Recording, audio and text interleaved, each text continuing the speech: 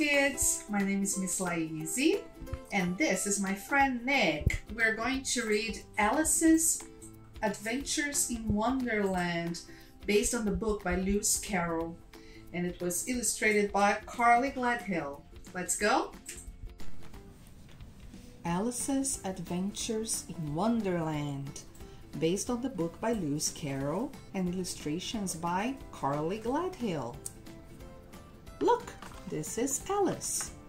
Alice follows a white rabbit through the woods. I'm late, says the rabbit. She tumbles down the rabbit hole and enters a magical place called Wonderland. She drinks a potion and shrinks. Uh-oh, she's very little. What a curious feeling. And then she eats a cake and grows.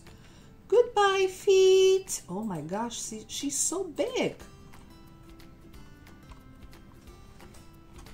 On her journey, she meets a peculiar caterpillar. Who are you? He asks.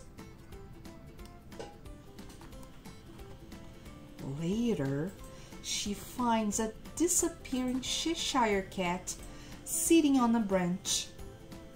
I wish you wouldn't keep appearing and vanishing so suddenly, says Alice to the cat. Alice attends a tea party with a bunch of new friends. A March Hare, a Mad Hatter, and a tiny little dormouse.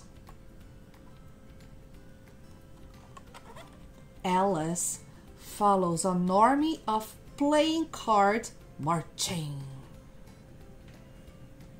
and plays an odd game of croquet with the Queen of Hearts. It's a flamingo and a hedgehog. Uh-oh.